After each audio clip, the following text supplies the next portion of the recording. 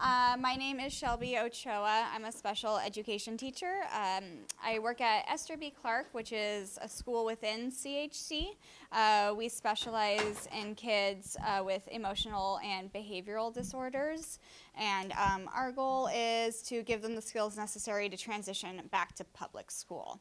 So that's kind of where I'm coming from. And I'm her partner in crime this evening. I'm Brandon Carlton, behaviorist and student support counselor at Esther B. Clark School South Bay. So we both work down in San Jose, both started up here in Palo Alto, and we're here to help you guys out tonight. I think what we're going to do, like if there's any time we're moving too fast or going through things, we kind of like to have like a workshop type format. So feel free to stick a hand in the air, ask questions. Hey, Brandon, can you slow down? Can you repeat that? Hey, Miss Shelby, can we talk about that concept for a second? And just we'll balance out, like making sure that you guys' needs are met, but then keeping the content moving forward. So yes. So Brandon and I have had kind of the unique experience of we both started working here at our Palo Alto campus. Our Esther B. Clark's located up there, the second story. Hello. And last year we opened up a second campus. So we went from being a very established school with lots of regulations and rules, and people have worked there for years, and then we kind of just went over to South Bay and started our own campus, and it's a whole new experience. You know, there's no upstairs. It's just kind of it's a public school setting almost that we're renting out, and we kind of had to like roll with the punches and figure everything out as we went. So that really, I think, hardened us as a collective it's an group. adventure, you know, for sure. Yeah. I mean, you know, yeah, we're familiar with having to deal with some behavioral challenges or difficulties in a very controlled environment, and then when it's like a public school, like I'm sure a lot of you guys work at, that's like not a very controlled environment. So we're here to try to help you guys out tonight. We will start off with understanding the function of the behavior, and then we will go into self-control planning, and then how, as teachers, you can create an environment to promote the positive behavior, and then how we can foster those positive behaviors. And then we'll finish up with proactive and reactive strategies. Okay, so we have a do now, which is what we call the warm-ups. I would like everyone to think of one particular student in their class that maybe has some behavior that you find challenging, and try and make it one that's like challenging for you to like run the whole class, not just like for you like to interact with that student, but they like stop the class with this behavior. I think it'll be more beneficial if we think of just one specific student instead of working with, you know, like thinking of your whole class, and then, because that can be kind of overwhelming to try and think of all of your students. So let's just kind of focus on one, and then as we go through the presentation, we'll like ask you to like reference back to that student. Just to get kind of the vibe of the room. So at Esther B. Clark, we work in teams, right? So there's always the lead teacher who like runs and organizes the room, and then they are supported by a classroom behaviorist, and then there's always a classroom assistant. So there's always at least 3 adults in the room, and then some kids have one-to-one aides, which will add adults. So it comes very naturally to us to like think of like, oh, well, if you're busy, have your assistant do it. But I was just wondering, is anyone like alone in the room? Doesn't have anyone? Okay, so that's good. And so it seems kind of like 50-50, and the rest of you guys work within teams? Okay, that's good to know. That's good. Okay, so we're going to be discussing their behaviors. Does anyone want to share? Do they think they have a good behavior to share with the class that stops everything? Well, one of my students, whenever things kind of don't go, he's on the spectrum, so whenever things don't go the way that he has in mind, he will scream at the top of his lungs, really loud, "No, Miss Stephanie, stop this!" And like the whole class stops and looks. Yeah. And it'll be different things throughout, which will trigger that, but it's a pretty common. Yeah, that's a good one. Screaming's classic. It's a classic. Does anyone else have one they want to share with the group? Christian? So I have a student that when he hits a certain level, like flip desks or try to throw things at my head. And yeah, that's like on the extreme end, but he'll like complain a lot, throw stuff. All the other kids will kind of copy him and complain and going. And then, you know, it's just a lot of, it just escalates a lot from there. That sounds disruptive. That sounds very disruptive. That would be hard to be teaching a class, yes. I have one student who likes to yell out, "Let's do meth," whenever it's math class. Why? Like, why are you doing every day? He has no idea why it's unexpected either. It's the same conversation every day, yes. I used to have a student who would break the pencil when it was time to use it and then be like, "How do you expect me to work? I don't have a pencil." That was my first year of teaching, and it was a rough one to deal with. One of my students, an 8th grader, is diagnosed with oppositional disorder, and she is very bright. And whenever we have a guest speaker, we have a lot of guests coming in, she will ask the most inappropriate, embarrassing question you could imagine. Yeah. And then everything stops for a minute. Yeah. I'm really excited. I mean, this is fun. This is fun. I like having chaos and putting it into order. I think that's a teacher trait, but that's something that like brings me happiness. So. Yeah, no, I get it. I mean, we're all kind of like, we're all here for the same purpose, doing the same things, right? You know, so why does the student engage in this behavior? We're going to talk about, we're going to really focus on the first, these are the functions of behavior overview. We're really going to focus on the first 3 tonight. Attention seeking, escape function, and tangible access function. Sensory stimulus function and the pain attenuation function are something that you see in more typical and really low functioning kids on the spectrum.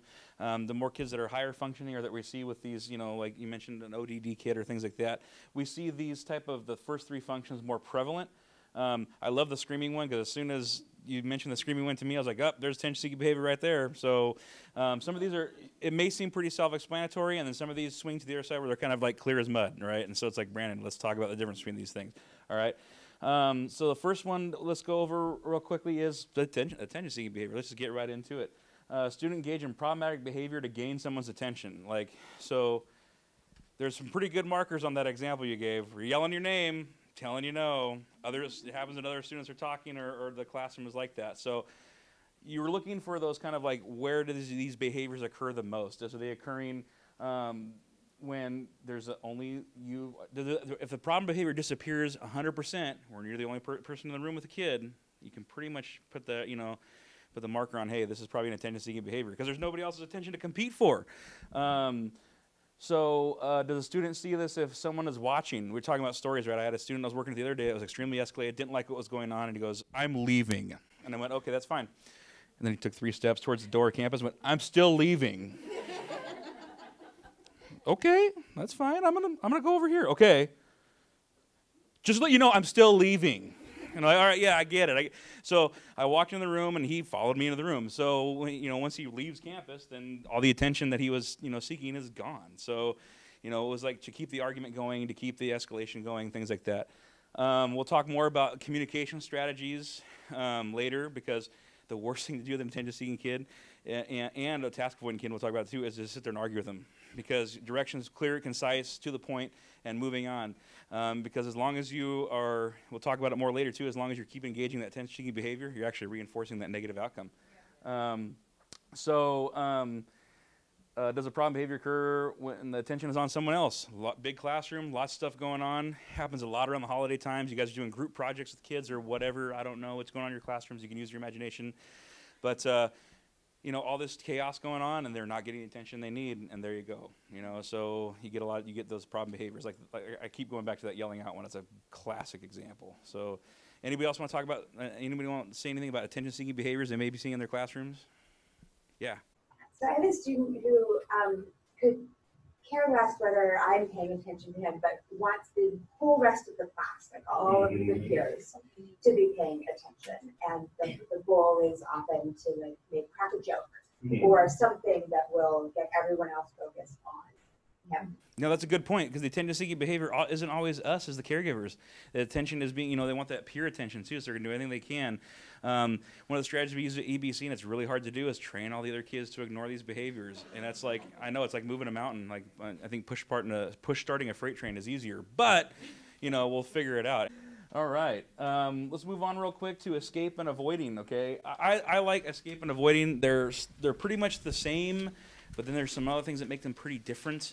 and we can talk about those differences because it can be pretty complex. This is one to me where no matter who I'm talking to or training about these type of things, this is one of the kind of escape and avoiding that people seem to need the most help with, and that's okay. Sometimes I have to really think critically, and I've been working for CHC for almost 9 years, and I have to really think critically, is this an escape maintain behavior or is this an avoiding behavior?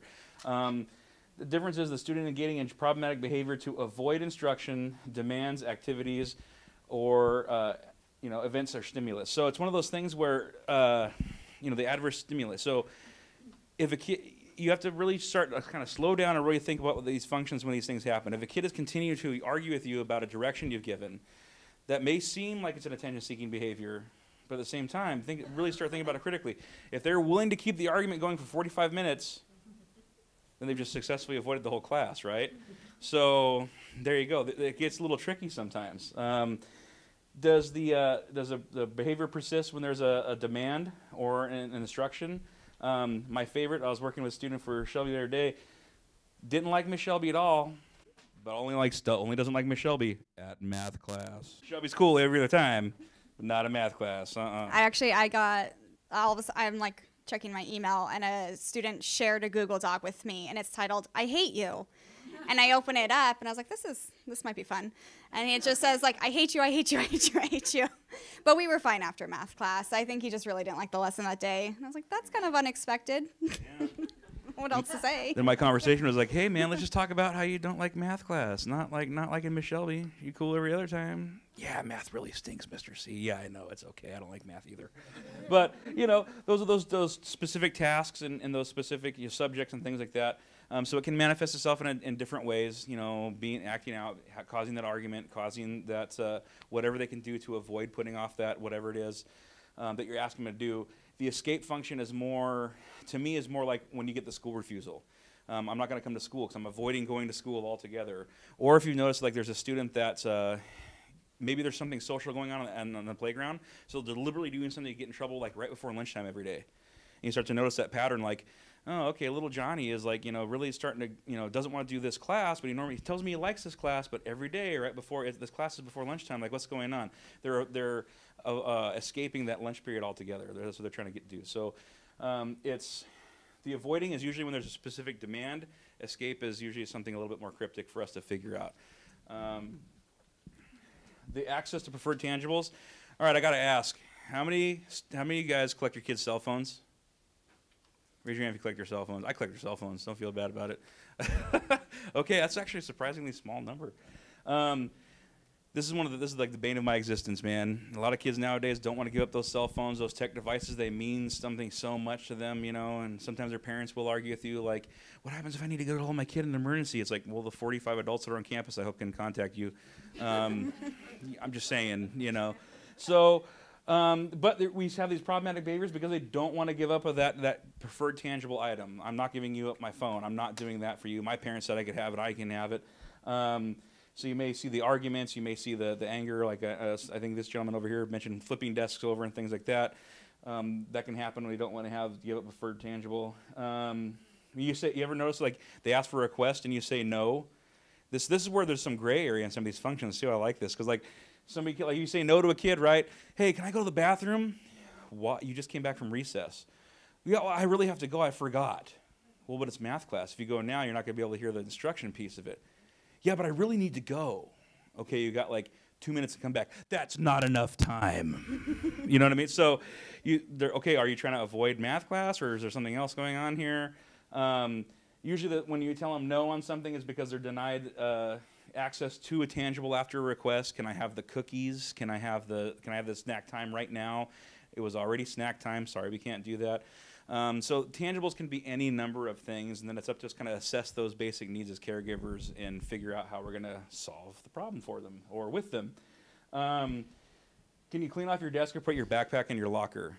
Again, this summer had a situation where a kid, like, you ever had a kid that has to bring that toy from home? Yeah, raise your hand if that's happened. Could you? I was just talking to today, right? And I was just talking to Shelby before we started this. Like, could you imagine if this was like the '90s and kids were bringing like Furbies to school? Like, that'd be a nightmare, right? Hey, could you put away your Furby? No, Mr. C, I want to ask it questions. And then the Furby looks at you and yum, yum. You're like, oh my goodness. How am I gonna manage? I gotta talk to the Furby and the kid now. Like, what are we gonna, so, kids can bring these things that they feel comforted with, right? It's a coping strategy they've learned. I feel comfortable bringing this, or I feel comfortable having this, so I'm gonna cause a problem if you ask me to put it away. And it's our job as caregivers to kind of teach them, how to manage their existence without some of these access to these tangibles they want. Yes. Okay. So yeah, I'm just gonna prompt you guys to look back at your behavior that you wrote down on your half sheet, and then try and think like what would be a possible function, like what is the purpose that it is serving. Once you're able to kind of identify possible functions, then that can kind of decide what path we're gonna take to help minimize that behavior. Can it be more than one? Mm-hmm. Absolutely. Usually there's like one. Or is that not very common? No, there can be more than one. Usually there's like one where it's like the biggest one that if you address it first, then it will really minimize. Yeah. Like, for example, that's a good question. Like, I didn't want to come to school today, so there's the avoidant behavior, right? But I came to school because I brought this blanket with me. So then you have two behave functions that you're working on. You're working on the escape maintain behavior, and you're also working on the access to preferred tangibles. So again, it's about identifying these functions so you know which coping strategies to help them with. And what we try to teach you at ABC is what we call the functionally equivalent replacement behavior, right? So it's like, what behavior can we help you do that satisfies that same need as that function without actually have something that looks kind of unexpected in the public? If you see a kid headbanging, that may be relieving some sort of pain. I mean, as adults and caregivers, we may see, oh, that might hurt, but we know we're not in their heads, we're not in their brains, and they may be doing that to relieve pain, and we don't understand that. And so we're having to just observe, collect data, figure out, and try to work with the families and work with the child to figure out, is that actually happening? That's where you see some kids on the spectrum, maybe they'll be putting pressure.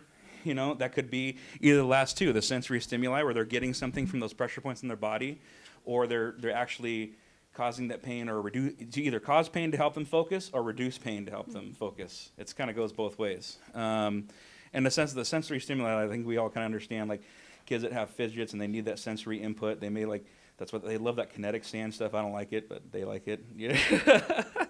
So yeah, sorry about that. Those are the last two functions. Like I said, we kind of don't cover those as much because when we talk about kids that are typically in the mainstream setting, the first three functions are usually the most prevalent functions we see. But we're open to, definitely at the end when we have the question and answer section, if you have questions about that more specific, we'd be happy to address that in a little bit more detail. I'm the head math teacher, so that's why we have so many math examples. But I teach 7th, 8th grade math first period, and I have one student who would come in and almost every day just put his head down on his desk and really crabby and kind of non-responsive. And at first we kind of thought oh, he doesn't like math. This is just because of math. But after kind of getting to know him a bit more as a student, we found out that A, he doesn't really eat breakfast, and B, his parents leave for work really early, so he hasn't gotten any adult attention. So he's kind of just that's him asking for adult attention by putting his head down. So now every morning we make sure he has breakfast. We have provided breakfast for him, and I allow him to sit next to me during math period and just kind of talk to him. And he just really needs that in his life, and his math grade has come way up, and he's actually kind of good at math. But it was at first, it was you have to figure out what the function is. Okay, so yes, let's do strategies to reduce the problem behavior. So the first thing, it seems kind of like a basic teacher rule, is you need to use intentional language. Just think about the way you say things. First of all, you don't ever want to sound, well, for the most part, you don't want to sound like you're yelling at them or being super harsh with them, but you want to give them a direction in a sense that doesn't have any loopholes, because children love loopholes, right? They will find one if there is one, and then they like feeling like they outsmarted the adult in the room, which sometimes that happens, right? And you kind of just have to be yep, you bested me in that situation. But so just being sit down in your chair now. Not do you want to sit down in your chair? Can you sit down in your chair, right? It's all about you need to be very mindful of the way you're coming off, or, pull out a book, it's SSR time. Not can you pull out a book, because then they'll be I don't know, can I? Things like that. So just really think about, say things in a way that does not allow an out, basically, because if there is an out, they'll find an out. And then and then you're kind of having to backpedal, and you don't look super authoritative in that situation. The open-ended question is a task avoidant kid's best friend. you know. So you give them that open-ended question, you know, hey man, I think I think you should sit in your chair now. Well, should I? Well, how many times do I need to sit in my chair now? Can I do it in 10 minutes? Can I do it later? No, we need to do it now. So, like you said, very clear, very concise directions. Yeah, that's my experience with it too. And I think just being like firm but fair. I know that that's just kind of like classic saying, but it's like so important to just like be firm, like mean what you say. Like if you say, you know, do this, otherwise this is the consequence, like you have to do that consequence. Like don't ever just make like empty threats, because they'll learn that, right? And then they'll learn that like you don't really mean what you say. So say what you mean what you say, and then just give them clear directions, because you're the adult. One of my favorite sayings is, if you engage in an argument with a child, you've already lost, right? Like they're not an equal to you. They do not have any power in the situation. Like you have the power. Don't engage in a back and forth. Just tell them what you want them to do. What are some of those things that trigger you? Nobody wants to start. I'll tell you what. I'll be honest. I'll start. Okay. One of my favorite things that triggers me is when I'm talking with a kid and I give a direction. Hey, can you please sit down? And I get whatever. Yeah. And it's like, oh man, because you know in your head, like, this kid just said whatever to me. They really mean something else, and I know what they mean, and I don't like it. And they know you don't like it either. That's why they say whatever. You know. So that's something that I have to be very careful about. I know triggers me. I know it's something that, you know, that's one of the hot buttons. Anybody have something like that where you know it sends you from 0 to 60 like that? Yeah. Eye rolling. Can you do the assignment? Yeah. What else? So one of the kids, same kid actually, but he'll be like right before we go into the academic things, he'll be like, boring. I'm just like, stop, you know? And you're going, I haven't even said what we're doing yet, you know? Yeah, so it's very important to know these triggers, okay? That's why it's okay to have them, by the way. Everybody's gonna have them. I tell you what, right now, if you tell me you don't have triggers, I'm gonna call you a liar, okay? Nobody's that good.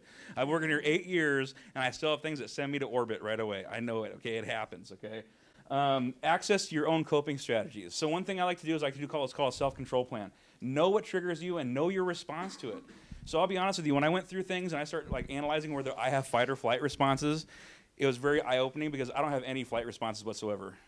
I go into all fight mode. I get the tunnel vision, and it's like, okay, we're going to go through the eye of the storm together, I guess, you know? And I got to keep that really regulated. I got to watch that, because it is my job as the professional to handle the situation in the professional manner. So identifying those triggers, what are your coping strategies? I like my self-control plan. You guys notice that things happen to you physiologically when you get triggered?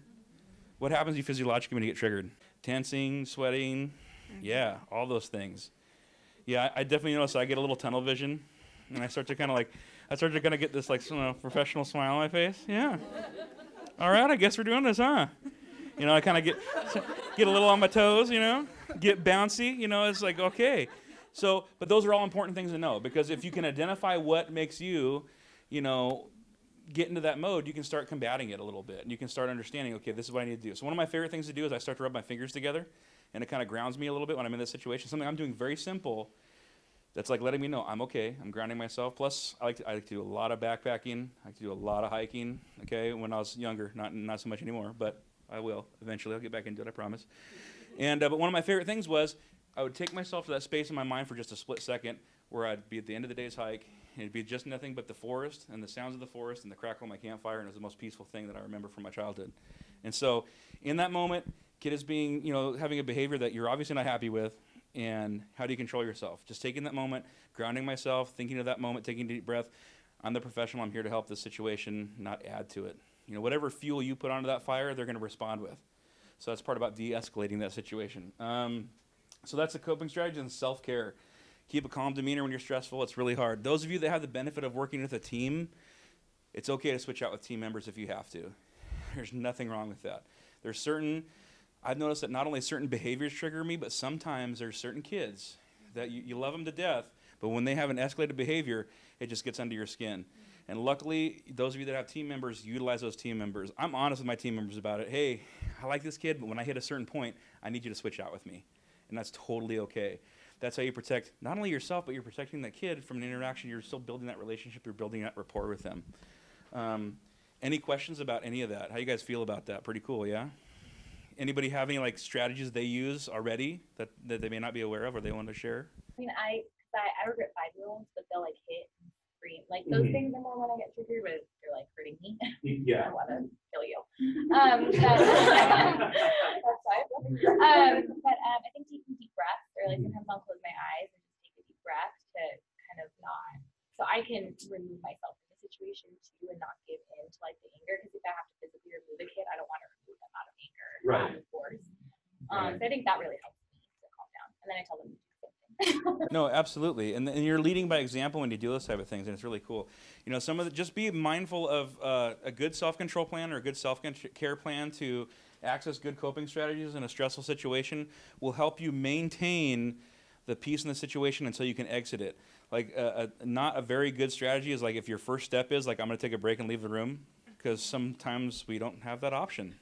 Sometimes we have to deal with the challenging behavior until either A, someone can switch out with us, or the challenging behavior is reduced. So just be mindful of that. Like when you're coming up with the good coping strategies and things you have to do, try to come up with things that can help you stay in the situation, but also keep yourself calm. It's challenging. I don't have a magic wand to help you guys do it, but it is challenging. Yes. Something I struggle with, and it does come up when I'm sort of managing me as well as the rest of the situation, is how am I going to respond or help resolve whatever the scenario the student is in. It's a behavioral issue. I want to make sure that I'm not rewarding their behavior, but I might need to de-escalate sort of their attitude, their behavior, or their energy.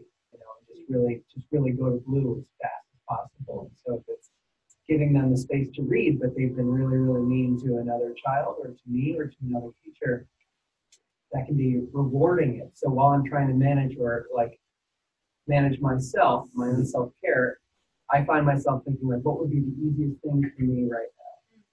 And then I'm suddenly also grappling with this other side of myself, which is, am I rewarding this behavior? Am I really helping the child manage this? And am I really bringing forth this feeling of like, no, this is the way it needs to get done, and this is what you need to do. There are no buts about it. This is, not a conversation. Right. So that's where I kind of get into like a sticky place. Right. And that's actually a very good example to bring up. You're only rewarding that behavior if, so let's say if a child is like, if he's being mean to another student and you separate those two and then they need some time to calm down. Like think about like, to me there's a difference between like the behavior management piece and the crisis management piece, right? So if at their point where they're being so mean that you don't know if this might escalate into a physical altercation or not, the first objective is obviously separation, right? You don't want that, you don't want it to escalate even further. So then as long as there is a consequence that follows up later, then that's fine. I see that as being the perfect outcome because you're staying calm, you're removing yourself, you're removing the two kids that may be in conflict and having them stay calm.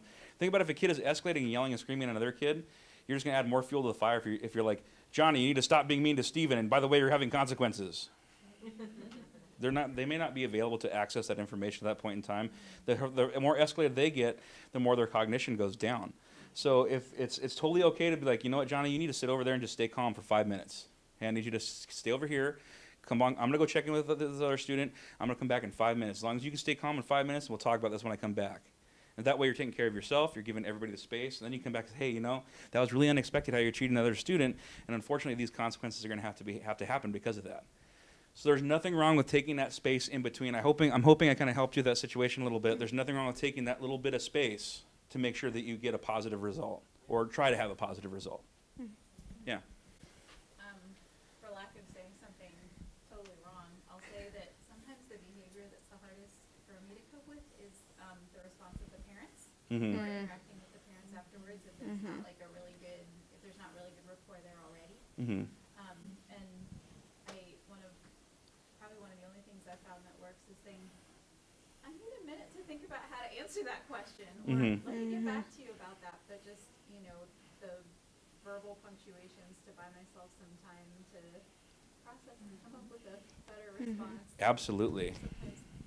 Yeah. Kids will give you that too, and I'm like, I need a minute, I'm not sure. Mm-hmm. Yeah. I don't know really, but Right. And if you take a minute, you're actually modeling that, for the parents, but also, for the students too, you're modeling that positive. That's what we want them to do, right? If they're, I'm really upset, I don't understand this. Well, why don't you take a minute, just calm down, let's just come back to it in a second here, So you're modeling that behavior that you're trying to get them to do. That's actually a functional coping strategy. That's like, if they're really frustrated and they keep doing it, you're giving that positive attention when you come back around. So. This is actually a good segue, because we're actually going to talk a little bit more about these situations that you guys just brought up. Oh, look at that, you switched it. Yeah, so we're talking about the strategies. So you can always do the pre-MAC principle, which is the first do this and then get that. So if they want a space to read in, you could say, think about, like, do you want them to turn in like a worksheet first, or did you want them to apologize? First I need to do a conflict resolution, and then you can go read. Like, that's okay. So I always say, try and like give away as much control as you can to gain the ultimate control, right? So like, if a student wants to listen to music, if I'm kind of annoyed with them, right, I want to be like, no, you can't listen to music. I have that power over you, and I'm saying no, right? Like, that's just how I am as a person. But then you have to think about it, like, am I really, helping the situation? And is there anything that's going to go wrong drastically if they listen to music right now? So I'll say, like, okay, what I actually want you to do is to get started on this math worksheet. So if you do the first 4 problems, and you're showing me that you can work, then you can use your music, and then you can use it for the rest of the period, right? So they have to show you that they're willing to do just a little bit, and then give them that control. If that's what they want, and you can leverage it, always leverage it to your advantage.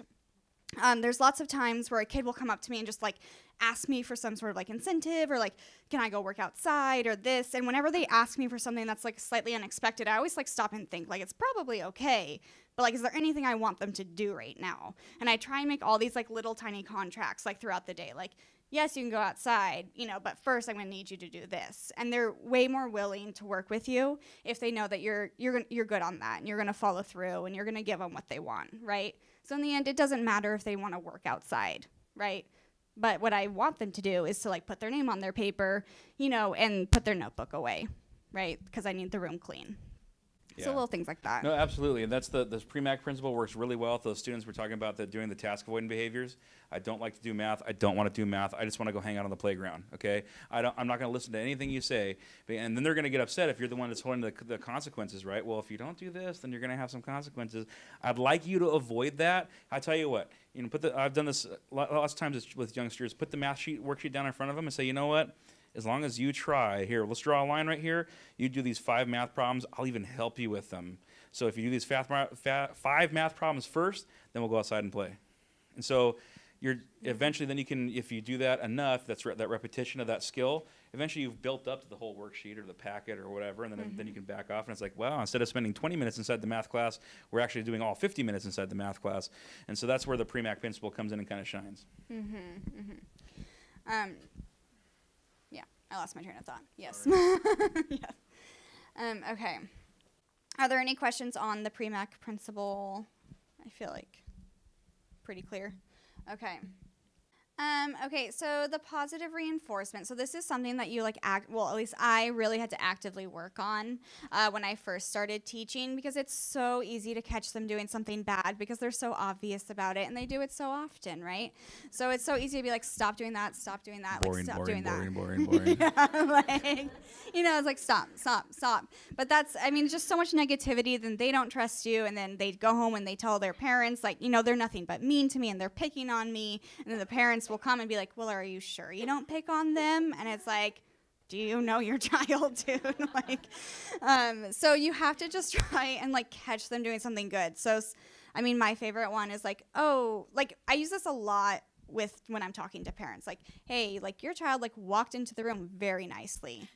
He picked up a chair and threw it across the room. But do you know what? 2 hours later, he picked that chair up and he set it back down. And I'm really proud of him for turning it around. And you always end on something you're proud of them for doing, even if it's just the littlest, tiniest thing. And you really, you just have to like kind of get in the routine, and you just start telling them all the time, like, oh my gosh, like you sharpened your pencil so well. And you feel like you sound kind of dumb and cheesy, but it just creates more positive interactions, and you want to have more positive than negative interactions, because this is something I've like actively worked on. And I went from like my first year of teaching when parents would be like, are you sure you're not picking on my child, to now like the most common feedback is like, my kid always says, like, you never react with anger. Like, you know, and you deal with really tough situations and you don't ever get angry. And it's like, well, that's not true. I get very angry. But they don't, it's funny because the kids don't see it anymore. All they see is like, wow, that other kid was being super rude to the teacher and she remained calm. And then you kind of get the respect a little bit more when you're able to do that. One of my favorite examples of this is like, oh, Mr. C, I didn't want to be here today. Yeah, but you're here, dog. I'm proud of you. That's great. I'm glad you're here. Yeah. Well, I didn't want to be here, but you're still here. We'll get through it together, man. You know. My other favorite one is, you ever have that student that gets really mad at you and they're walking through the hallway and they just don't want to talk to you, and they're just like, and you walk up and, hey man, you need anything? And they just ignore you. My favorite thing is like, I was looking away, hey, good talk. And I keep walking, you know. So it always makes other kids in the hallway laugh too, but sometimes it breaks them out of it, sometimes it doesn't. Who knows? Sometimes, but. You kind of just have to let everything roll off your shoulder, because in the end, like, nothing they say to you like really matters. Like kids are so mean, and they've said the most personal mean things to me, and that like I would have to like leave the room and lay down with our therapy dog to just like decompress from what this child just said to me. But in the end, it's like, why do I care? You know, like, they're 12. Like, they don't know how mean they're being. They're just trying to get a reaction out of you, and they got it, and therefore they're winning. So just, you kind of have to do that when it's like, one of my favorite stories is we have our principal, Chris Harris, and one time there was this kid who was just like very, very escalated, and Chris Harris just happened to be like walking around the corner and had no idea what was happening, and the kid just goes, and fuck you, Mr. Harris, and he was just like, okay, and just like keeps walking, you know, and that's just kind of how you have to react in the situation. Like, I just kind of stand there like, I don't know what, he wasn't here all day. I don't know why he chose to like yell at the principal. Like, yeah, he's been in his office, man. Like, you should be mad at me. Yeah. And the other kids really start to pick up on that. This like catching them doing something good, it kind of rolls over into your personal life too. So like I'll like thank my friends for transitioning into my house very nicely. Like you just start to be that way as a human being. And then I have to turn off the teacher voice. Okay. Ooh, environmental controls. Okay, these are my favorite. I love having a controlled environment because the students I specifically work with are just chaotic. They're just chaos. And if you don't know exactly what you want them to do, they will like run that room. So as the lead teacher, you have to know exactly what you want in every moment. And it's kind of exhausting, right? Like at first it's like, I don't know, do whatever you want. Like, can you go outside for 5 minutes? Like, does that really matter right now? Like, I don't know. Like, I don't know what's best.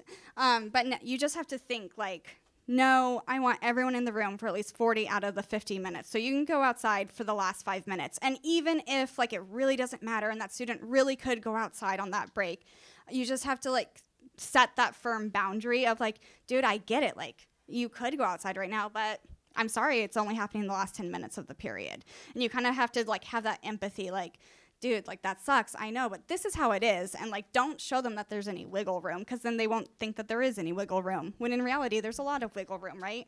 Everything that goes on in the classroom, like you've decided it goes on. You don't always know that you want it to happen, right?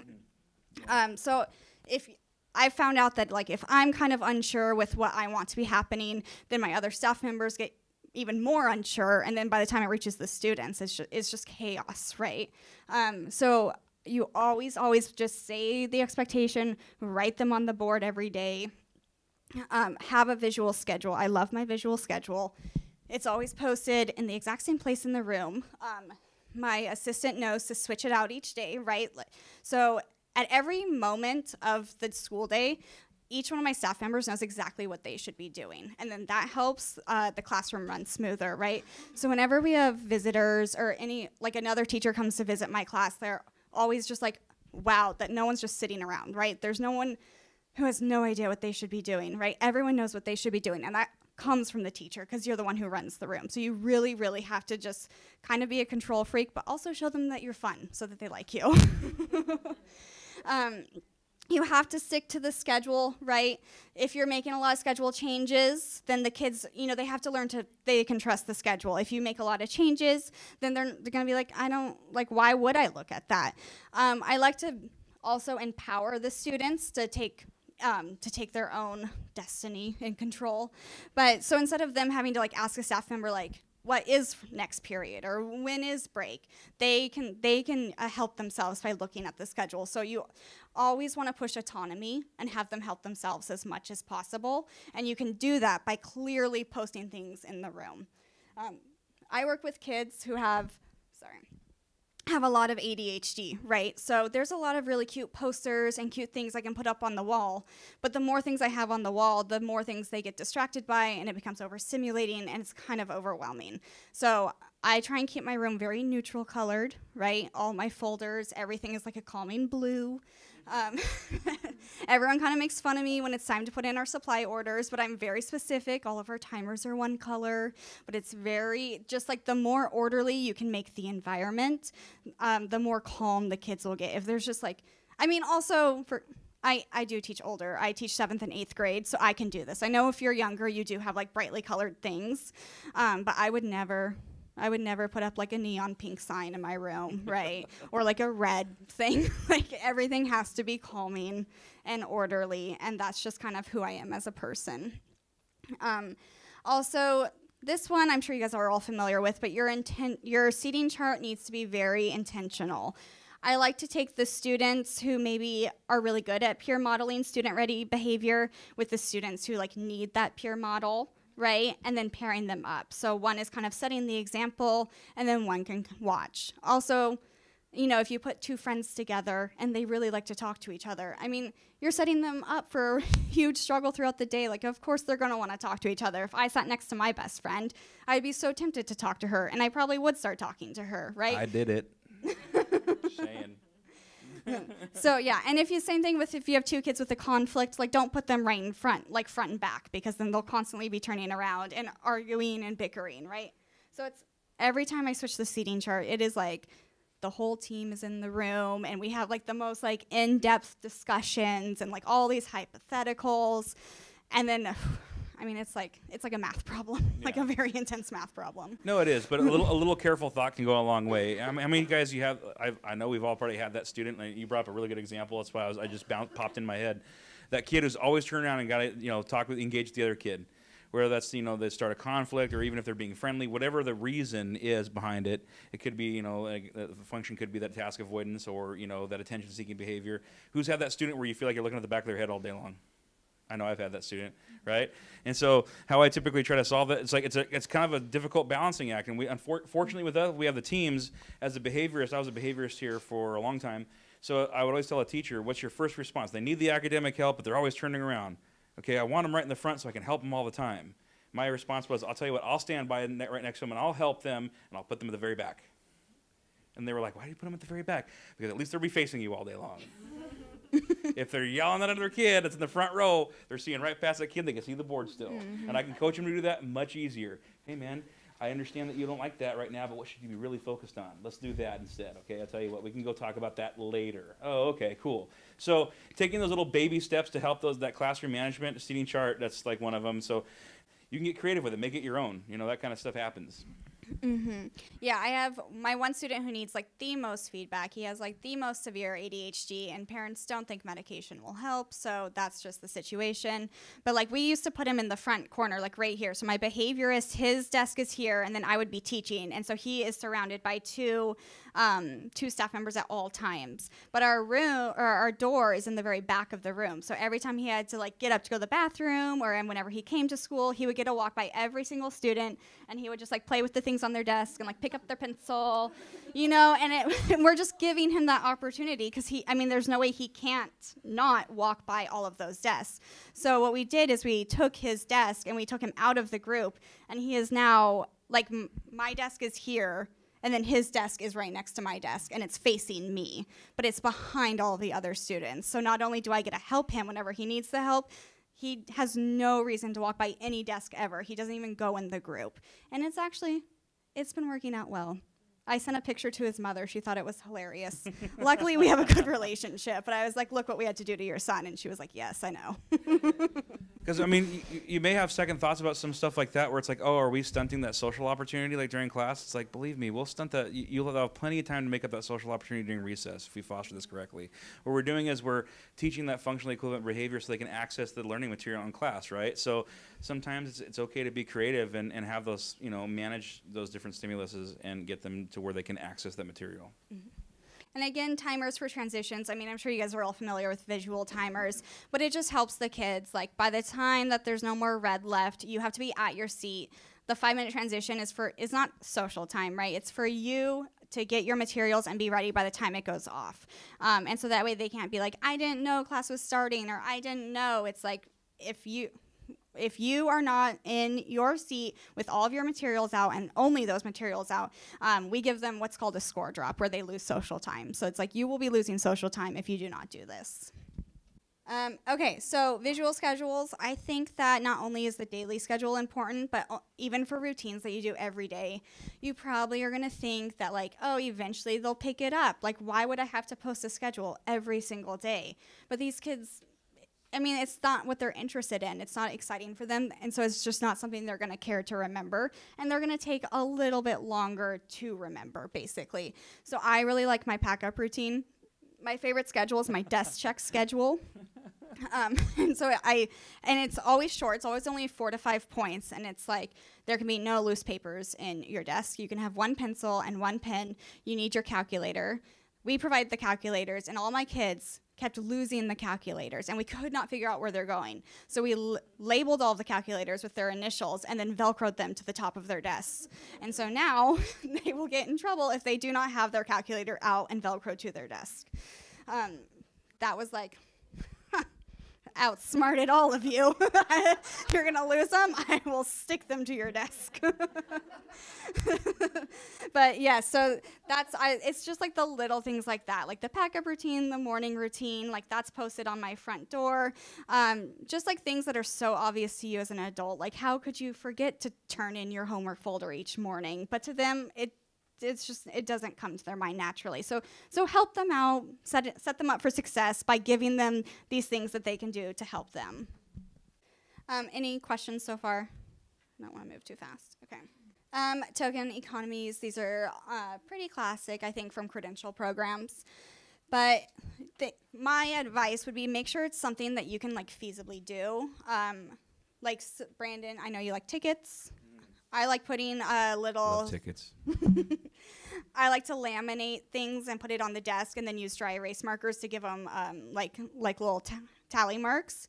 But like sometimes there's things where you're like, oh, this is like I'll give out stickers or something. And once they get so many stickers, but then you put the stickers in a drawer and you forget about them. And even though you promised the kids they'd earn things and they should be earning those things, you just kind of forget. So make sure it's something that like you can do naturally and you'll actually remember. Forgetting what they earn only goes so far. I figured that out the hard way. One time I did like a ticket system that I forgot to like tell them what they were rewarding. But I just like walk up to a kid's desk and drop like 20 tickets on his desk because he was doing a good job. And then their kids are like, oh, I want 20 tickets. How can I get those tickets too? Well, I got to do the things that you're supposed to be doing. And it worked out really great until we got to the point where like, well, Mr. C, what are the tickets for? I'll tell you tomorrow. Yeah. Okay, and I think also you have to get the kids buy-in. Like, I might think that, like, going to this one restaurant would be a really great incentive, or like, earning a new bookshelf would be really cool, right? But I don't know if the kids would think that's really cool, so it's definitely, like, ask them, have a conversation with them, like, what do you want to earn? And then if it's something that you can, manage to get for them, that will get their buy-in a little bit more. This is an example. We call it Habits of Success, and it's a class-wide point system, right? So we set up like 5 like specific like behaviors we want to see, and it's like independence, like being proactive, kindness points. So there's these 5 specific things, and like the class like votes on it, right? But in reality, we're kind of like guiding that conversation to like the 5 ones that we want. And then we say like, And we try and make it kind of vague, like kindness points, right? So that could be a lot of behaviors. I used to say like very specific, like helping a peer with their work, but then it's like, oh, but like also like I put away like these books for them, like do I get points for this? And it got like where I had to like put so many different things. So if you just make it kind of a vague, nice term, like being proactive. And then you can just kind of call that kid out in front of the class and say like, hey, like proactive points, great job. And then you just tally it up. And we do it in every 2 weeks, whatever works best for you, right? And you can decide, brainstorm with the kids about all the different things they want. For this class, one kid really wanted to go to the airport and like take a tour of the airport. So we set that at 150 points, right? And that was like the big one. And then you, every 2 weeks, like you cash out, and then you can like record how many points they've been earning. So you can see like, oh, like, you know, like this 2 weeks was really good. Like what happened during those 2 weeks that like we were able to be so successful? And then like what happened over here, you know, in February, like why was that challenging? Can you guys think about like what was challenging for that, and just kind of like processing, you know, their own behavior with them. And then that kind of helps them like reflect on things while also getting them excited to get these really cool prizes. I didn't know how the logistics of the airport was going to work, by the way. I know it's you probably thinking it. Say it like, yeah. Usually like food and parties is the easiest one. And that's always like a fun like team building experience, just eating food together. All right. Yeah, so we're kind of coming down to, you know, the third quarter of our slideshow here. It's like, why do problem behaviors continue? Usually if a problematic behavior or challenging behavior continues, it's because it's being reinforced in some way. Travis had a good question about like, oh, I did this and I want to make sure I'm not reinforcing a negative behavior, right? So we're going to get into some of the more of the meat and potatoes in that. If I start talking about it and you guys have a question, please throw your hand up. You know, feel free to, let's just kind of workshop it out, talk it. Because it can be, you want to reinforce positive behaviors at the same time you want to discourage, you know, the negative behaviors, or it was like to call them like the expected behaviors versus like, you know, discourage the unexpected behaviors. So, you know, let's go ahead and get into that. So problem behavior often turns when somebody's reinforcing it, and a lot of times we're unknowingly reinforcing it, and that's okay. Sometimes we have to like analyze our own mistakes that we make and just not feel bad about it, but just move forward. We can always recuperate more later. Okay, don't feel bad because all of a sudden you'll be like, oh man, I've had students where I've like, we're still having these problems and our behavior plan isn't working, and it's like, well, this kid really likes this, and we've been unknowingly reinforcing this behavior for 6 months. It's like, okay, well, we better start figuring it out. We do this by responding physically, verbally, or making eye contact, or following problem behavior to gain attention. That's for the attention-seeking kids. Saying no, but eventually giving in. You can always tell when a kid negotiates a lot at home. That's one of my favorites, you know. And so sometimes when we're going back to like the clear directions part, you know, one of the things I can say is, hey man, can you please, I would really like it, can you sit in your seat please? Well, I'm not really want to do that right now. Well, I know that. Well, can I sit over here? Well, no, I need you to sit right where we assign you to sit for right now. Just try it out, okay? We'll see if it works. If it doesn't work, then we can move you later, but you got to try it out right now. Well, you know, there's things I really don't want to. Hey, guess what? I'm going to tell you something right now, okay? When I told you no the first time, that was not an opening offer. Okay, I know you may think that, and that's okay to think that right now, but I tell you what, if you sit down in your chair, you just need to do this, or else we're going to have to move to having consequences. I'm trying to help you avoid that, so please, man, just sit down in your chair. Oh, okay, fine, I'll sit in my chair. So, I mean, if it goes that smooth, then you know that, like, they're used to that in negotiations. Some kids are more rigid than others. It doesn't always go as smooth. It's just a, you know, armchair example of those type of things. Continuing to debate and engage in the power struggle. You know, negotiation and bribes. You always tell a kid, get bribed at home too. You have any kids that get bribed at home? If you do this, I'll give you this. Right? Well, what are you going to give me if I do what you want me to do? Screen time. Oh my goodness. Who thinks screen time is the bane of our existence right now? I know I do. You know. Yes, the iPad is not a babysitter. I'm bummed out about the iPads. I see them come to school. I'm like, oh my goodness. Yeah, it's difficult. The thing about it, we have a lot of competition when it comes to that kind of stuff, okay? I promise you that we are not going to be more stimulating than that iPad, and that's one of the hardest things. That's one of the hardest things to start to combat. But then you get, you know, that's where you get in the power struggle and the negotiation. I want this, so I'm not going to do what I want me to do, or I will do this if I get this. And it's like, no, well, if you don't follow the direction, then you're not going to get that for even longer. So I want you to get your time. So that's the thing, lending them that thing, I want you to get that time. You probably don't really want them to have time. Let's be honest, right? You probably are like, you need to go ride a bike instead of being on your iPad, right? But lending them that control, lending them that part of it, saying, hey, you know what? You get this time if you complete this. And I really want you to have that successfully. But I'm not really interested in allowing you to have that if you're not going to be successful at getting it. You have to earn it. There's a lot of things where, like, a lot of these things that we can avoid reinforcing their negative behaviors if we actually put it back on them to make the decision. I like to focus a lot on the language of you earn it. I'm not the one taking it away from you. You're earning it. One of the things is, like, I love it when they look at me and they go, you're just making me do this. Now, let's be honest. Can we make them do anything? You can't make them do anything. Okay? As much as we'd love to make them do something, you can't make them do anything. They have to earn it. And that's one of the things is I always tell them, I'm not making you do anything. I'm just responding to your behaviors. So if you responded this way, I would have this reaction. But if you responded this way, I'm going to have this response. I think this is more expected, and I think you're capable of it. Therefore, I'm trying to guide you down this path. But if you don't want to do that, that's your choice, and I'll back off for now. Right? So, but we're not. That's some of the creative ways of not giving into that, not knowingly reinforce those behaviors, putting it back on them that they're earning whatever it is that they're, whether that's screen time, whether that's the positive attention, whether that's, and then disengagement. If you have a kid that's attention-seeking behavior and all they've been reinforced all the time, like they have the argument with mom and dad for 4 hours, you get those emails where it's like, I argued with my kid for 4 hours last night. It was like, why'd you argue for 4 hours? Yeah. Mm-hmm. That should be teaching you something. They're getting something out of arguing for 4 hours. I don't like arguing with the kid 4 hours. I'm not going to do it. But it also teaches us that it's like, look, they're getting that attention-seeking behavior. They don't know how to get it positively, so they're going to get it negatively. And that's where we're coming back to, what Shelby was saying about the communicating positively, finding the littlest things to do, to teach them, to praise them for. And it's something that kind of has that snowball effect. That's why I start off with the kids when they're angry. Hey, man, good talk. That's all right. We'll talk about it later then. Okay, tell me you're not happy. Non-visual communication. But putting it back on them. I'm ready to do it. I'm ready to do this with you when you're ready. I'm ready to do this when it's the right time for you. And so giving them a little bit, you're not losing anything. You have two choices to make. You can give them the time and space to figure it out and kind of calm down so they can reach baseline and they can actually work with you on the problem, or you can just butt your head against the wall all day long with them because you're not getting anything. It does you no good to get in that power struggle with them because it's bottom line, at the end of the day, I like to call it like the emotional chess game, right? You're playing the emotional chess game all day long. Let's try to stay 2 steps ahead of them. Sometimes we can. Sometimes we can. So these are just like some little tips.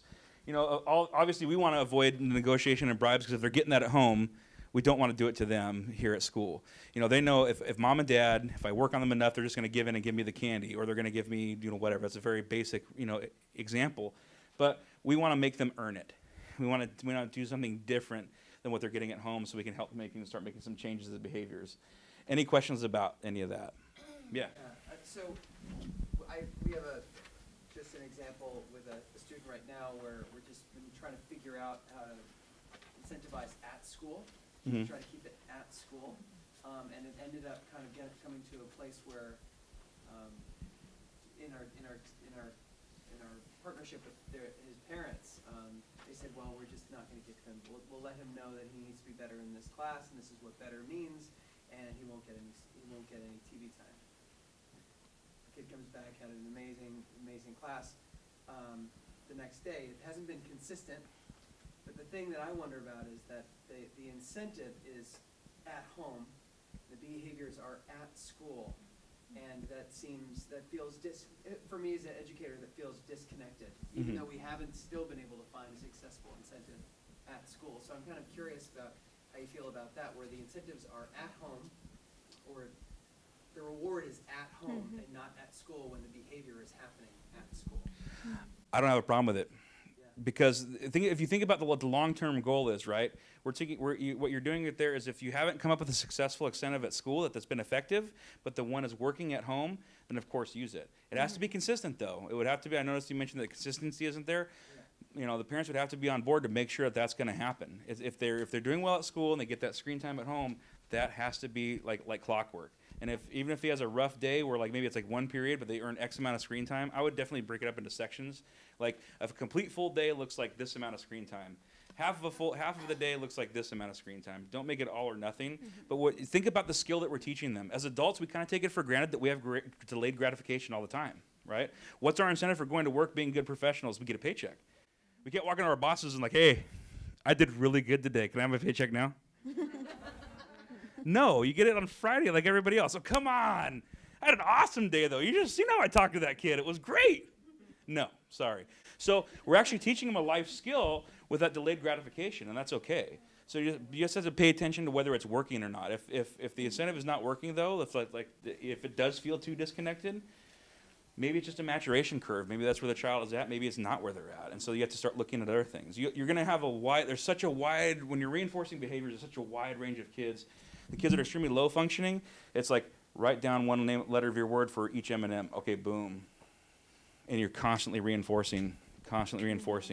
But we're hoping to move away from that to the reinforcers become less and less and more spread out over time. Because that's, as adults, we do that all the time. That's like, the functionality of it. And we don't just do it with paychecks, right? It's like we have weekend plans. We have all these different things. It's that delayed gratification that we know if we do what we're supposed to do as functional human beings, we get these things in our lives. They have no concept of that, but we're actually trying to teach them the same type of thing. Does that make sense? All right. I also think it's really awesome that the parents are like on board and willing to restrict screen time, right? Like there's so many parents who are like, it's their home. I always try to remember, like my home is like my sanctuary, right? And I love being home and shutting the door and not having anyone else in my home. And like imagine having like one of those children in your home all the time. Like that is chaotic. Can you relax when you have someone destroying your house? Like not really. And that's where they live. And so lots of parents just aren't willing to like restrict any screen time or take anything away because they're like, I just need home to be as peaceful as possible, and putting them on an iPad is how to do that. And I can understand, but then of course, that creates other issues. But the fact that the parents are on the same page as you and willing to help you out, I mean, I just think that's really fortunate. Yes. They have to be consistent. Yes. And on the same and consistent on the same page. We recently had an issue, and it was like, what do we have to do about the situation? Okay, what's the situation? Okay, so we got a kid that lost screen time, and mom took away his Xbox, and dad said, wait a minute, it's right before Thanksgiving break. He needs it. So what do we got to do in that? We have a lot of work to do with that. That's what we have, all right? Like, that's got to change right now. See what I mean? So it's like, even parents not being on the same page consistency-wise with that can mess up the whole plan like that. So consistency is the key. Mom and dad have to be willing to follow through with the same consequence, and then they have to maintain that continuity. And it goes the other way too. Even if like when it comes to, there should be a next level to that, in my opinion. When it comes time to up an expectation, let's say we've lowered the expectation to be operationally defined as like they have a good day by coming in, like, not flipping a desk over. But we may overlooking the swearing, because the target behavior is like we don't want them to flip the desk over, right? So once they've mastered that level of like not flipping the desk over, then we can transition to be like, hey, it's been a month. You've done really good at not flipping the desk over. So now we're going to transition into swearing. Whether you're swearing at me or not directed at me or whatever, we just don't want you to swear anymore. So now your screen time is going to be dependent on this new thing we're working on. So there always should be a progression. There should be steps to it. And so, because a good incentive is something that you should eventually be able to fade off to where they can operate. You've taught them the functional skill, and they can operate without it. Now, screen time, I understand we live in like a very fast-paced, screen-oriented world these days. And so I think fading off the screen time would be teaching moderation, okay? If they're doing this functional level, if they're then teaching that skill, like, if we've incentivized you with more screen time than we're comfortable with, we need to figure out a way of backing that off. That's the only like real pitfall that I could see there is like, you don't want them to like say it's okay to come home and spend 5 hours of screen time or whatever it is. That's not healthy. But so good incentives like that should be consistent, healthy, and functional. Reinforcing alternative behavior. We've already kind of started talking about that. Behavior. What are the problem behaviors that are exhibiting? What problematic behaviors do we want them, or what positive behaviors do you want them to do instead? These positive behaviors you want to emphasize and you want to reinforce. Now, this is where we can get into something tricky, and sometimes our own frustrations get the better of us. I'm a very big advocate of two things. Number one, if they're not going to earn something, you have to front load them all the time that they're not going to earn it if they do this behavior. Okay, you're starting to do this behavior. I just want to remind you that if you continue to do this behavior, then you're not going to earn your incentive, and I really want you to. Then if they continue to make that decision, that's fine. Now, here's a question I get all the time. You guys ready for this one? What if they earned it one time, but then they did the behavior like an hour later? Never take away an incentive they've already earned. So that's the second thing that I'm really big on. If you promise them something and they've earned something and they've done the target, that's what people miss. Yes, the behavior that you're working on may be annoying. So for example, let's just take a general one like swearing. So let's say you're on an hour-to-hour incentive plan. They get a token for every hour they don't swear at you, for example. So you get through first period, they don't swear at you. Man, Johnny did great, here's your token. Then you get like 10 minutes in the next period and you're like, and they throw like an F-bomb out there, right? Oh, sorry, lost that token. Okay, that's one thing I want you to be very careful about doing, because once they've earned that, they still did the behavior you wanted them to do that whole first hour. And sometimes we get really too quick to jump in there and say, you know what, you did the behavior I don't want you to do, so I'm going to take it back. No. Just tell them, hey, you know what, you didn't earn it for this hour, maybe next time, and teach them that it's on that continuum. Like that's the most accurate way of reinforcing that behavior. If they do the behavior you want and you're reinforcing it, always reinforce it and never remove it. Yes? So, okay, so this is like a very behavioral approach. And I'm thinking of a couple of kids that we have where this is making me, have some ideas about what we might try. Absolutely. And I also wonder if whatever's going on inside, it might not work. If it really are things that are not able to control. Right. And is that something that happens? Absolutely. And so it's worth, you go through the trying, and then the fact that it's not working is more information. Absolutely. To see what's next. And sometimes, depending on what kind of behavior you're working with, a behavior plan may work, but you have to give it some time. Right. Now, like, there's something that, like, if you put a behavior on extinction, for example, like, let's go back to the boring. I like that one, right? So if you train the whole class to ignore this, and everybody ignores this behavior, what's going to happen? Wrong. He's going to go boring.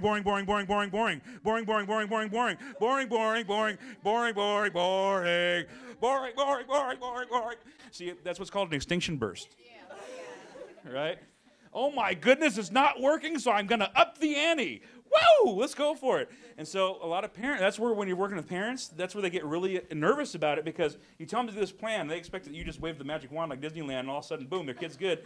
And then they call you up and be like, they gotten so much worse. I said, exactly. And I warned you about that was going to happen, because they're hoping that expectation will be backed off and you'll cave in and they'll get what they want. So that's where you have to be careful about those type of things. Sometimes a plan, you have to give it time. You come up with a plan, and if you go 3-4 weeks, it's not working. Okay, that's not incentivizing to them. They're not doing it. You're not going to always get the incentives right the first time. You're not always going to get their buy-in right the first time. So give the plan some time. If it works, sometimes they fall in place and they start working right away. And you're like, hey, great, this is awesome. Sometimes you just need to kind of observe, collect a little data, figure it out. Sometimes you need to maybe make some minor adjustments to the plan. I would just be encouraging you to be careful about the duration in which you terminate a plan. Just don't give it. I've had students or teachers that I work with, it's like, it's been 2 days and it's not working. Well, of course not. We're trying to reinforce 15 years of learned behavior here and have them change that. We're not going to fix it in 2 days, So just be very careful about that. So that was a good question. And then yes. You mentioned that if it's 3 to 4 weeks and it's not working, then it's time to change it. But how long would it be dependent, I guess, on the behaviors? Or if it is working, how long would you keep it before you say, okay, now it's the time to change it? Sometimes you may notice a shift in your target behavior. Yeah. Let's say they are still yelling out boring, but it's not as frequent. Okay, so then you sit down with a team or sit down with yourself and go, when are they actually having the most calm times? When are they doing the target behaviors I want to see? And then shift your plan to target that, to be more intense in that targeting that spot.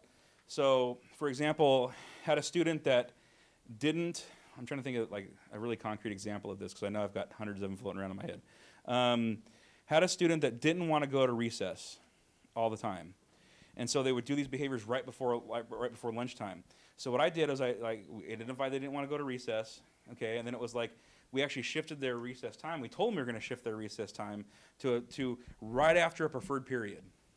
And so they'd be going outside with different peers as opposed to the peers that they're having. At first, we went through some ups and downs of the plan. At first, it was like, wow, this is really great. They went to recess right away. And then they realized, well, none of my friends that I really want to hang out with are out here. So then it was like, okay, so we adjusted our plan to okay, we'll move it We'll still move it to have something preferred that you like right before recess, so you're in a good mood, and then we'll coach you. We'll go outside with you, and we'll help you navigate some of those social challenges. And then eventually, it was basically the same plan. We were just able to kind of tweak it to the target behavior, and then eventually back off, so that they promote that autonomy. So does that make sense? Kind of like, just pay attention to what your target behaviors are. Don't get wrapped up into like the whole laundry list of things. Figure out what behavior is going to specifically target and go from there. And just make sure too that like you get really excited when you do get to fade them off. Like, oh my gosh, like you've made so much progress, so much growth. Like, you're so much more responsible now. We're so excited we don't need to do this for you anymore. Like it worked. You've got yourself back on track, and like look at you now. This is so amazing. So kind of like try and phrase it that way so they don't feel like they're losing something. It's because they're doing so much better. Right. Yeah. Sometimes it's like we've had situations with kids where like, we'll kind of test the autonomy, right? Like, okay, so we've been giving them this incentive for like 4 months here. And I've noticed the last 2 times I've given it to them, they've filled their star chart or whatever, and I've had to ask them, hey, star chart's full, like, you want this thing or not? So then I just stopped doing it. And then like 6 months go by, hey, Mr. C, I haven't gotten my prize in like 6 months. What's up with that? Well, do you want it? Yeah, I do. Well, how come you didn't ask me for the past 4 months, dude? Like, come on. You obviously don't want it anymore. You don't need it anymore. You're doing what you're supposed to be doing, and I'm proud of you. Okay, that's actually a very good thing, all right? So, so that sometimes it just happens naturally, and you can be aware of those type of things and keep your eyes on it. Remember, this is what we were talking about earlier, generalizing across settings, right? So you were the example, you're talking about TV time at home versus at school. Any chance you get a chance to generalize the skill across settings, even if you're rewarding at home, if you're rewarding at school. We have kids that we reward for home and school behavior on the next day. Sometimes we have to when they return to school. So it's okay to build your plan. However, whatever means necessary is going to reinforce that positive target behavior and build and generalizing it across settings. So you're teaching those functional skills. Also, I think a lot for like attention-seeking behavior, just while we're on this subject, is it's easier to just ignore the problem behavior and just thank every other student around them for doing what they're supposed to be doing and just not giving them any attention. But like, I want to thank this person for like pulling out their book. I want to thank this person. I want to thank this person. I have one student who every time I do that, he goes, "You're scamming us. You're just trying to motivate me." I'm just like, you are right. That's what I'm doing, but I'm still going to do it. Right?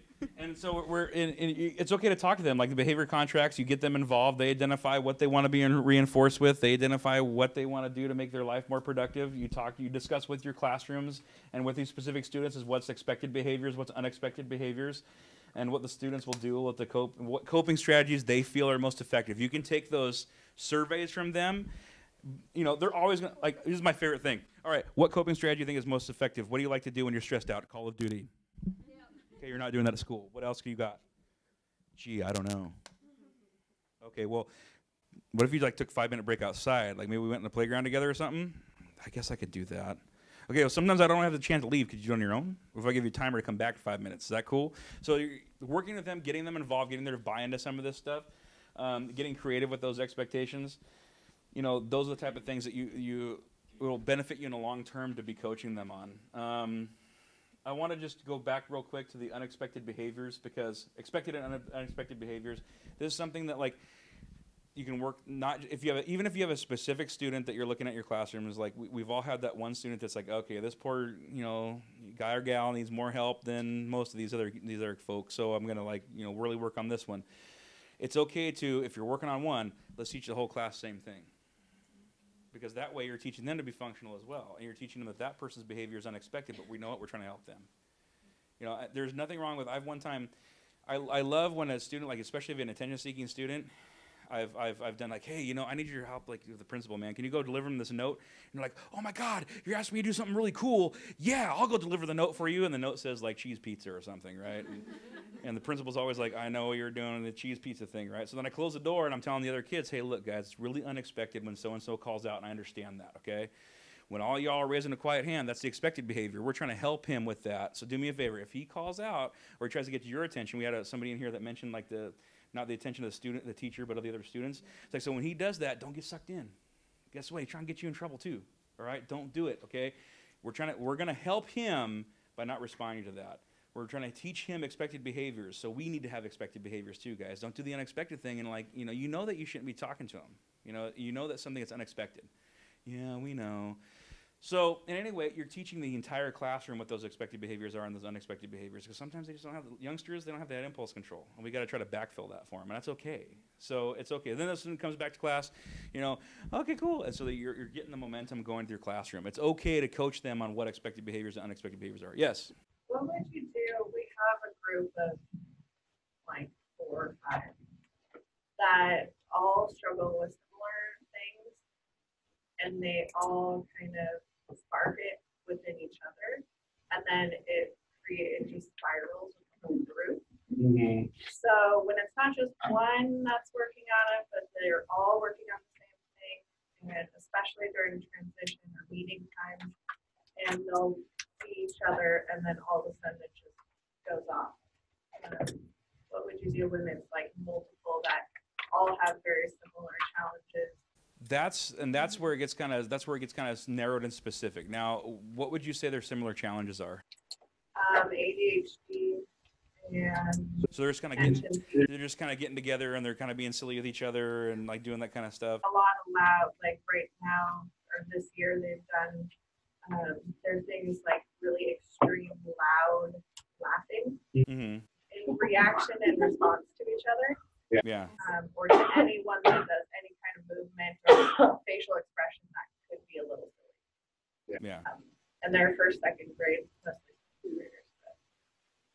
That age group is extremely difficult because you do have like the youngsters. What I would start doing is I would actually start reinforcing the kids who didn't do that a lot. Yeah. And also, like, especially, do you notice it's a specific time that it starts happening a little bit more? Like, is there, like, transition times are really ridiculous? They're constant, like, they're extremely social. Mm-hmm. And it's hard to go through any kind of transition. To, like, clean up the carpet, change topics. Mm-hmm. That sparks, they just lob up together and then don't hear you. Do you review the routine each time? A lot of times we do, or we'll do kind of number 1, number 2, and here the like 2 steps under the carpet, a couple of different things to try out. I think I would start, like, if you're reinforcing the other kids, to me, what feels like a strategy that I would try first is interrupting that whole cycle. Interrupting that whole cycle when it happens. So if during that routine, I would plant myself right in the middle of that group every day and just be like, hey guys, we're going to transition together. Come over here, help me with this. You guys are my crew, man. I like you guys. You know what I mean? So try to make it as positive as possible. You don't want to let them know, like, especially that age group, they really respond to that positive, like, you're helping me with something. You know, and in reality, they are helping you with something. They're helping you stay less stressed so you could run the classroom, you know? But they don't need to know that. They're just like, hey, I'm the teacher's buddy now. Like, let's work on this together. Hey, man, can you grab your carpet square with me? I'm grabbing my carpet square. Let's go do it. You know, whatever the routine is. I'm just throwing it as a routine. But, like, first step is, like, it's really difficult when you got 2 or 3 of them that are in that. So I tend to just get in the mix with them. You know, the best way you're going to teach them the functional behavior that you want is by modeling it with them and being right in there. And sometimes kids, especially with ADHD, they need to be right there with you. And that's the hardest part. Like, those kids, when they're sitting on that desk, it's so hard to have a kid with ADHD when they're bouncing their desk all the time, and that's so hard for them. So it's like reinforcing them across the room or reinforcing them just by those verbal prompts sometimes isn't enough. You need to be right there, animated, active, positive, right there. And it's exhausting, but it pays off in droves in the long run. I saw her hand first, and I'll come back to you. Yeah. One of the other things I do with those kids in my class would be like, go find 2 things that you're planning on staying up and then bring them to me. I want to see what you found. And then like, look what I got. Yeah. Yeah. Well, you guys are using that meme with that kid coloring? That always, like, these type of kids remind me of that kid. Reactive strategies. Responding to, we're already kind of discussing disruptive behavior, right? They're running around the classroom. Use time limits and clear directives. I think we've covered that a lot. Identify behaviors that you want the student to exhibit. That comes back to that student-ready behavior. Students complete independent assignments outside of class. You can do that. Like, sometimes if you're gonna remove a student from class, you can do it in a punitive way. I recommend trying to do it in a positive way first, being like, hey, I know you need some space. You know, like, let's get some space to have a functional skill. You need some quiet time. I get that. It's not you're not being punished for this thing. We're just trying to give you some time to get back on track. Those type of strategies. Discuss with the student why their behavior was unexpected. Thank you. Yes, that's a very good point. Sometimes they don't know why. I've had kids that don't know that behaviors they're doing are unexpected, and it boggles my mind. You sit there and you go, how do you not know that? You didn't know, like, peeing on the bathroom floor is something you're not supposed to do? I think it kind of goes without saying, right? You know, so sometimes you don't know. So don't miss those opportunities to teach those functional skills. Sometimes it's as simple as, like, well, I didn't know that, you know, I don't like Miss Shelby. Why? Because she gave me feedback that was inappropriate. Well, what feedback did she give you? She told me to take out a pencil. Why is that unexpected? Just curious. You're in class, right? It's school. We do the school thing, you know. So never miss those teachable moments, those opportunities. Be proactive. We threw a lot of information out at you guys. Yes. I feel very confident in this group just based on the responses and the examples you've given me. Now, I encourage you guys to take this information and make it your own.